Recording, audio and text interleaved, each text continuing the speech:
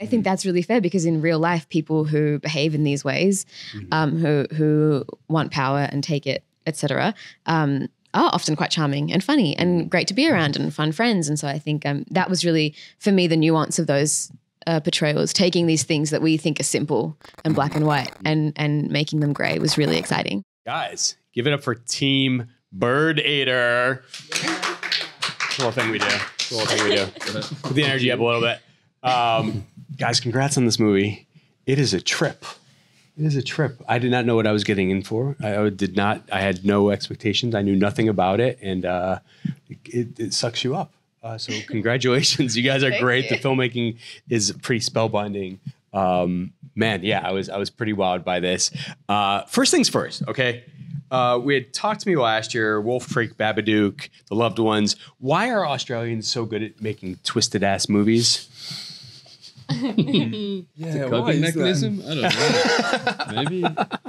Might be a coping mechanism. It might be the isolation is a very common feature in Australia. You don't have to go very far from the city and you're kind of completely by yourself. Yeah. And that's like a common relationship people have with the city and the Outback is they often will go to the Outback and become somebody else, or they'll take on like a certain persona. So that kind of duality is really persistent in Australia. Yeah, and I think conversationally in Australia, there's a lot of levity. People are kind of rarely earnest with each other. Usually we're just having a laugh. So I think there's also artists like to go a bit darker in the work to kind of balance that out. And that's, what we wanted to explore as well in our movie, that kind of combination of like comedy and quite like dark themes as well. Yeah, there was a documentary that came out a few years ago called Not Quite Hollywood. I don't know if you guys saw it, about Australian filmmaking. Oh, yeah. But I'm wondering sort of like how much of its sort of history, because it does have a really robust film industry and there's so many amazing filmmakers and so many great actors that have,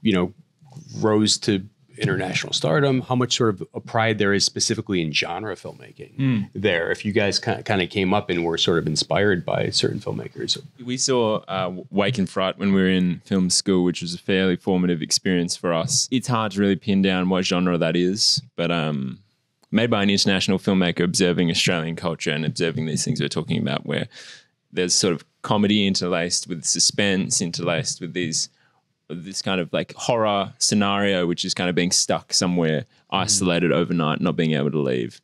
So that definitely left an impression on us. But yeah, there is a real groundswell recently with genre films. I also think it's just a way for indie filmmakers to break through. So what you can tell that an indie market is blossoming when there are more horror films coming out of a country. I think that's usually the first sign of an indie.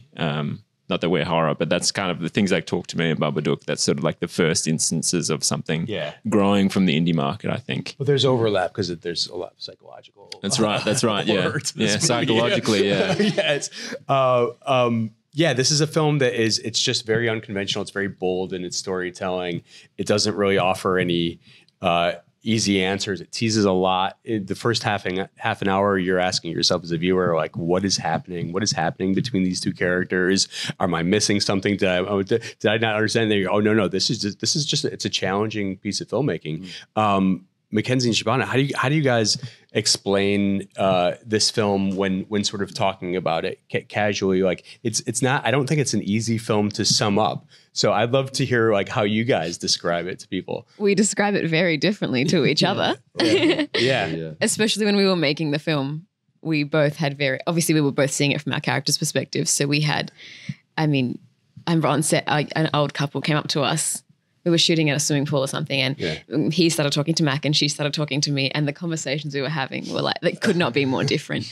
They were like shooting the shit, like, oh, sorry. No,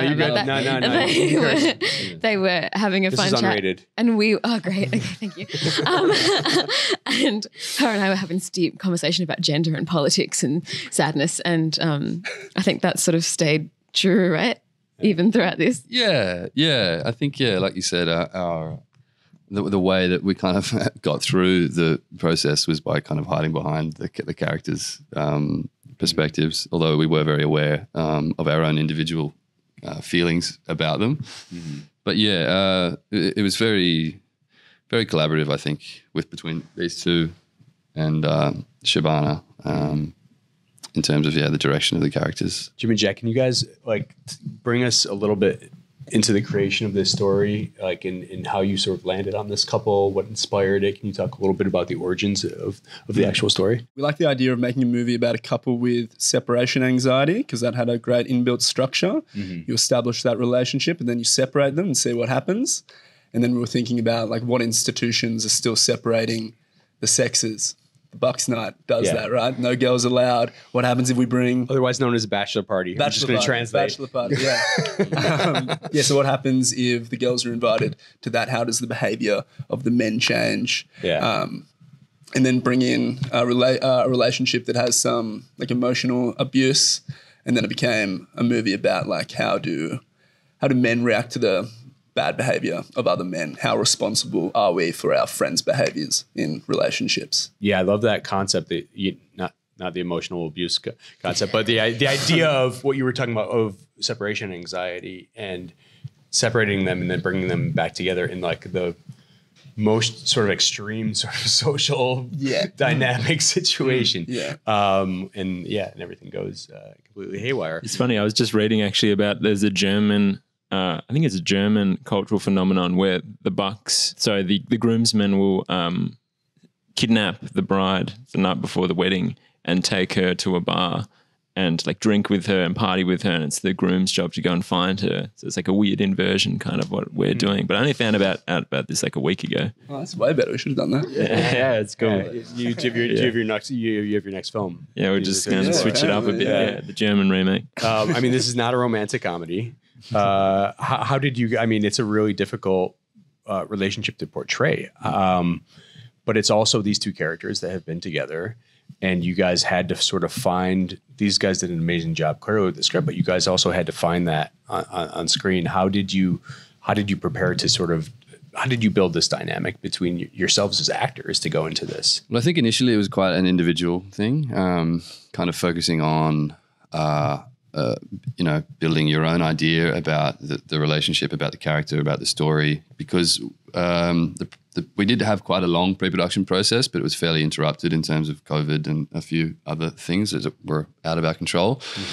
But then once that had happened, we'd done that kind of individual work. We still had a fair amount of time in pre-production to kind of come together and collaborate and throw the ideas at each other. And so we kind of had enough time before we started shooting to kind of have a fairly good idea after having already done the individual work about how we would like the relationship to work on screen. What were the thematic aspects to the film that you two connected with? I mean, one thing just in sort of reading early reactions to it, I mean, it was pretty obvious to me, but one sort of common theme was the fact that the film explores the notion of toxic masculinity.